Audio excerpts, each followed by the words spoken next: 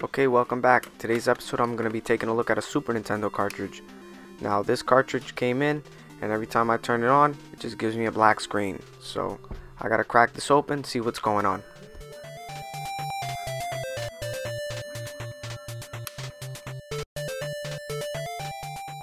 So the last two cartridges I fixed came from the same lot and they really did have faults.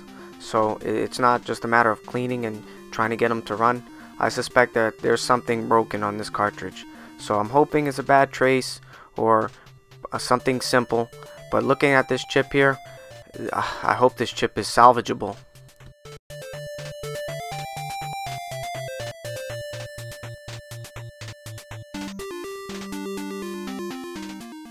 So what I'm going to do first is I'm going to scrub the board with some alcohol and just clean up the corrosion or just clean up anything I can get off if there's loose rust.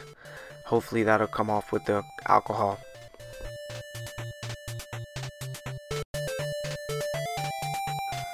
So after cleaning the board I didn't get anything.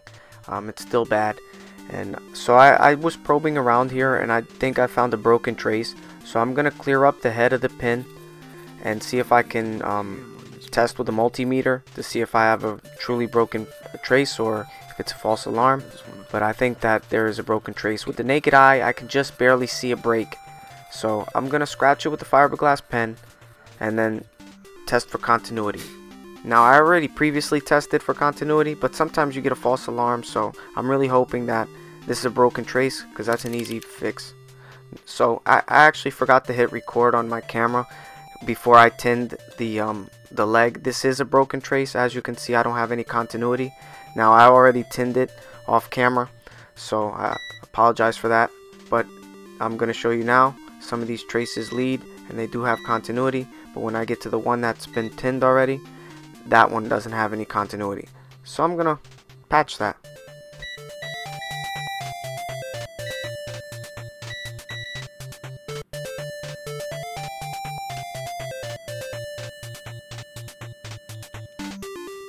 I could just barely make out where I think the break is. With the naked eye you could barely see it. I believe it's right above where I tinned the pin.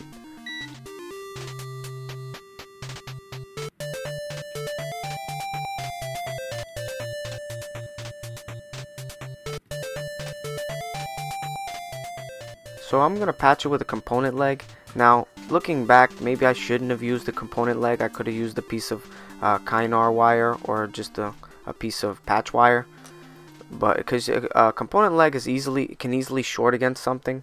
But in this case I was careful, make sure that the component leg wasn't touching anything else.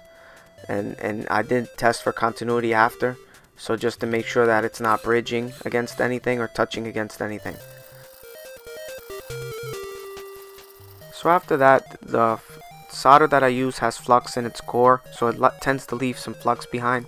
So I always like to follow it up with some alcohol, and I'll also scrub up these pins a bit more just to see if I can get just a little bit better looking pins here.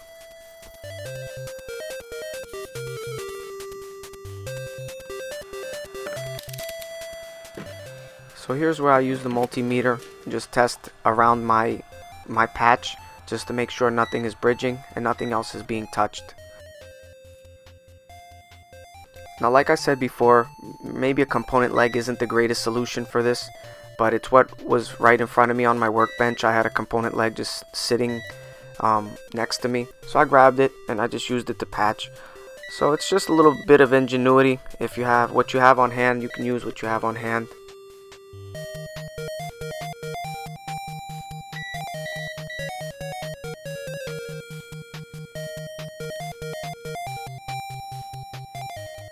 So without any screws, I'm going to try it out and see what I get.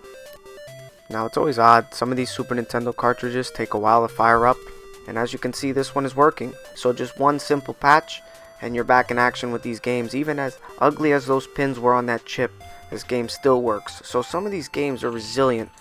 If you think that a game is too far gone, you would be surprised what it takes to kill these games. Now, I have gotten games that I couldn't fix, so not everything is fixable. But in some cases, even the ugliest ones survive.